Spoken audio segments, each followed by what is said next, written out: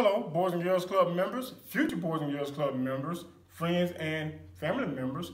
We hope that you are still enjoying our virtual programming while you're away from the Boys and Girls Club. If you are not yet a member of the Boys and Girls Club, we hope that you join us very soon.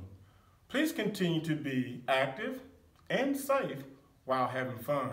Today, we will continue our focus on maintaining self-confidence in the face of criticism, teasing, and bullying from others, as we are dealing with bullying as a target or bystander. This is part 2. Now, the purpose of this activity is to, again, help you with discovering the motive behind bullying. The material you will need for this activity today will be 2 sheets of lined paper or notebook paper, a number 2 pencil.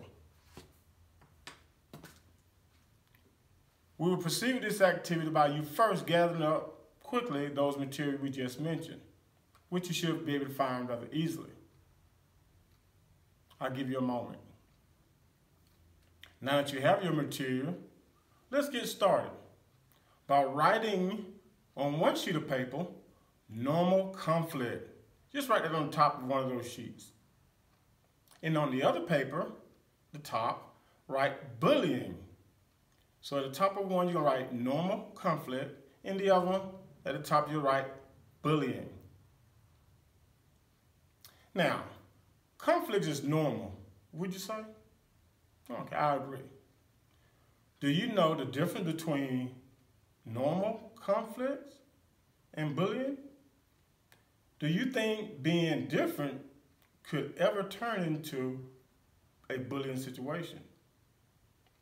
In this activity, we are going to separate, give you examples of situations, the difference between normal conflict and bullying. After I read each of the statements on the board, I want you to place a letter on the sheet that situation represent. Okay? For example, if I said, it happens only once, the letter A you'll put on the sheet that says normal conflict, or you'll put the letter A on the sheet that you have that says bullying. All right, so real quick, A, it happens only occasionally. B, the aggressor does not try to resolve the problem in a peaceful manner. C, it is not planned out. It happens in the heat of the moment.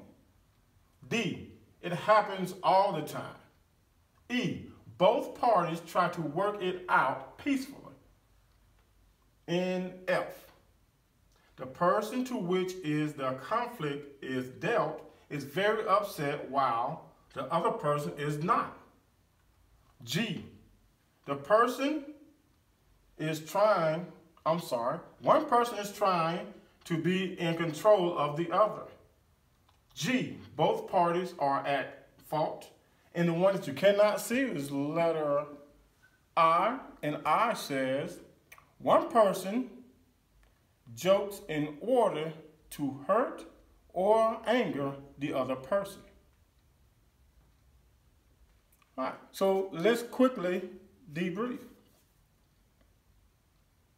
All right, have you found yourself playing one of the roles? And what role have you played? What are the new roles you will be playing? What are some of the things you would do in response to, now you know an example of bullying, and now you know the example of normal conflict. Just so you know, we're going to give you the answer. So this should have been normal, bullying, normal, bullying, normal, bullying, bullying, normal, and the last one you don't see on the board should be bullying.